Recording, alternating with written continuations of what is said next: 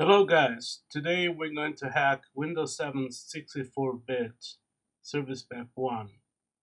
For this purpose I got here a Kali Linux 2 64-bit virtual machine, which is the attacker, and Windows 7 64-bit Service Pack 1 virtual machine, which is the victim machine. We're gonna exploit Windows 7 by using the social engineering toolkit, which was developed by my boss, Dave Kennedy, who founded the company I'm currently working. By the way, cheers, man. I hope to see you soon. The social engineering toolkit is found in the exploitation folder under all our apps. If we launch it, it will open up a shell.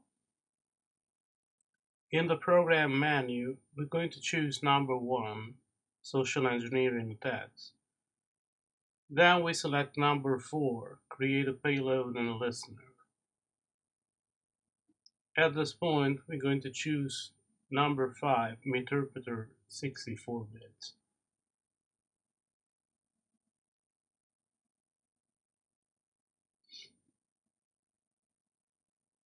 We'll be asked for the IP address of the listener, which is the IP of the Kali Linux machine.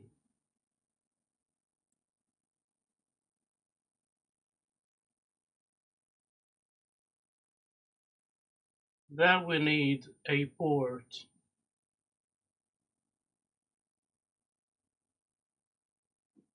Here I'm going to use the default one. SCT will create now a payload file, which we'll have to send to our victim.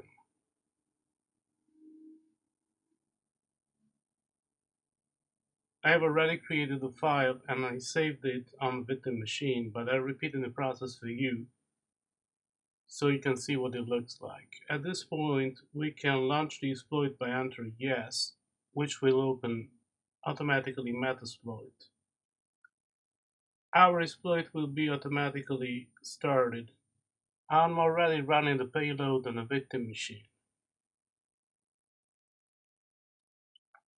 Oops, looks something went wrong for some reason, so I'm gonna relaunch the exploit.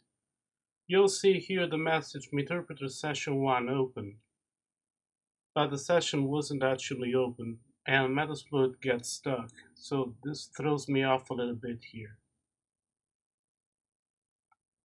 I'm going to check if any sessions are open with the sessions command. At this point we can open up the first one by launching sessions I1, and we're in the interpreter. Success. Now we can do pretty much what we want on the victim machine. First thing I'm going to do is creating a screenshot of the desktop, which was saved into an image file. Now we can also sniff keystrokes on the victim machine, and I start in the keylogger. Now I'm going to type some random stuff in Notepad on the victim machine to see if our keylogger picks up on our keystrokes.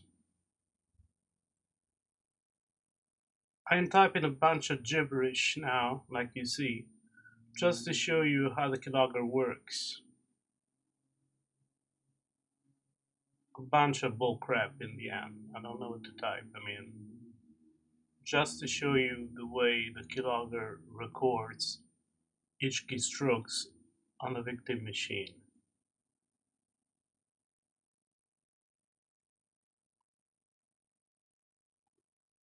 Let's now analyze the logged keystrokes on Kali Linux. So all the text I typed in Windows machine has been recorded by our keylogger in Kali. Let's try now and dump the hashes containing usernames and passwords. Looks like we got a problem here. I did some researches and this is because my user account, though being an administrator, isn't the default administrator account, the one you named Anti-Windows Authority. Privilege escalation with guest system doesn't work at all with Windows 7. And I found this after some investigation. I could use another exploit to get this result, but I don't have time for that now. Now, if we get the security identifier for this account, we'll see that the last part, called registered ID or IRID, is 1000. So it was created after Windows installation. Let's now have a look at the screenshot I taken earlier. You'll see it's the Windows 7 desktop.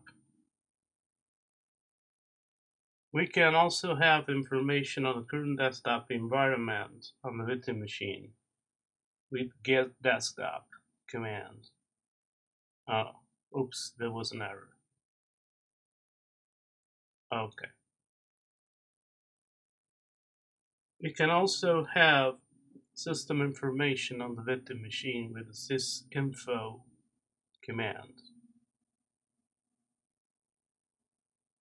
Now I opened up a shell and we can scare our victim off by creating a text file with Notepad with a random text inside, and we'll call it hacked.txt.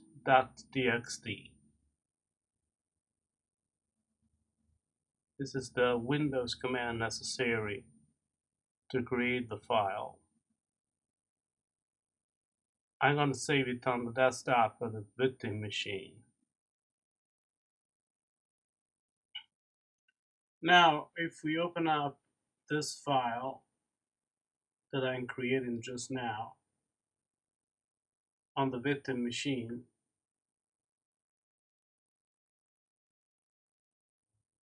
we find the same random text we had inserted before.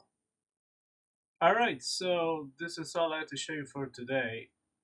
See you in the next video and have a good day, guys. Enjoy the rest of your day. Bye bye.